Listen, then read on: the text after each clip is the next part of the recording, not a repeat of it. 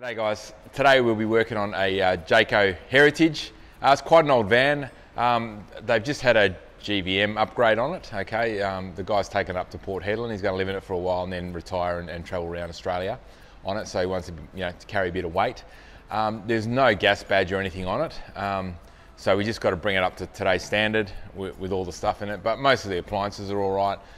Gas valves, they need to be changed over to the nice gas approved ones, the yellow ones.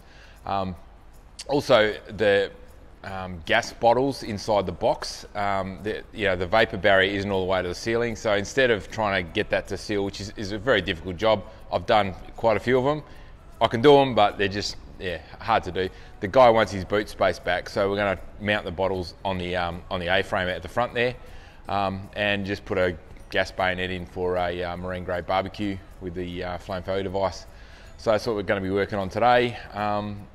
So I'll show you how it all works out. Here's the logo. Okay, so I've set up the front of the bottles and everything, bolted all that in, fabricated that all up. So that's all good and working, but I haven't touched the gas side of things yet. Okay, so I've removed their old regulator, got that out completely, and all I've done is just put it on test. Okay, and there was this super slow leak somewhere. It was annoying. So I took out all the gas valves, replaced all those, and then I could start isolating things. All right, so isolated all the appliances, the fridge, the stove, and the hot water system.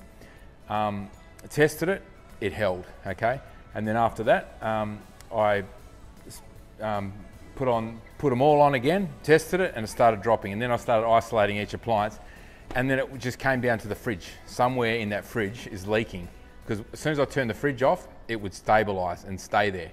Okay, so something's going on with the fridge.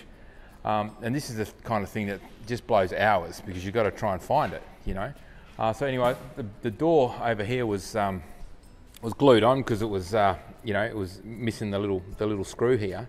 So this is the fridge line here, and this is where it comes in here. And I thought, it could be this fitting here, but then when I sprayed a little bit of water around here, you can just see. I don't know if you can see that. See how it's just sort of glinting.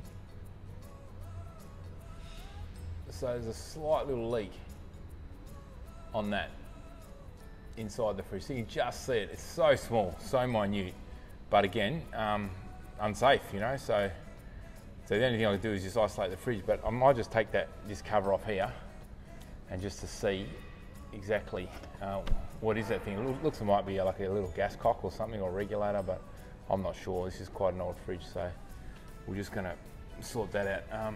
A little bit annoying, because I could have been sticking bayonets in and welding things on and that, but I've got to muck around trying to see if I can sort that out now. So it's one of those things. You've got to be safe, but this is the type of things that you got to. It just blows hours, because each time you got to retest again and let it sit for 5-6 minutes, and then document it and all that sort of stuff. So anyway, I'll take that off and see what's underneath. G'day guys, how you going? All sorted, thank goodness.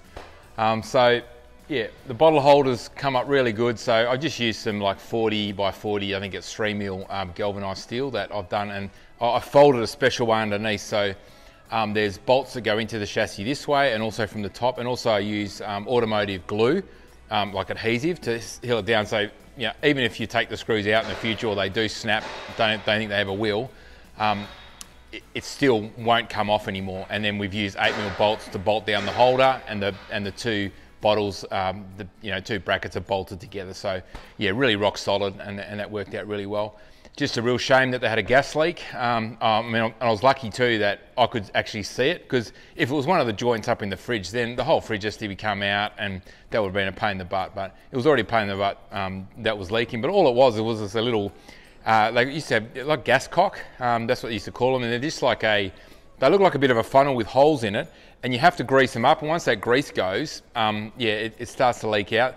They have the same gas cocks in stoves and ovens and stuff like that. So they're all over the shop, and lucky that was leaking. So I just took that out, serviced it up, put it all back together, and it held up really good. So the bottles are moved out from the front of the van now, out of the locker, which is good, because it's a real pain to seal it back to that door. So yeah, super safe out the front there. Also the guy asked, he said, can you make sure I've got enough room to put a 150 pipe in there? So I had to make sure that I could bring those bottles forward enough so they could still fit a pipe in. And then he gave me a call and said, by the way, we run out of time, will you be able to fit that pipe for us as well? I said, no worries. So stuck the pipe on, 2 150 like couplings on the end of it. So, and I made it 2 meters long.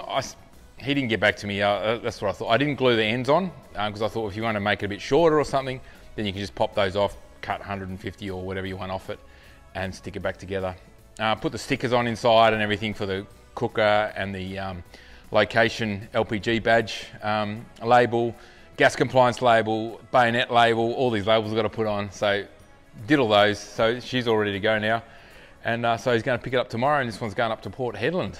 So anyway, thanks for watching, guys. If you've got an old van that needs to be compliant, try and see if there's a badge there somewhere, because then it means we don't have to change too much pipe work or anything. You know, these ones had new gas valves and everything installed, but they're all good now.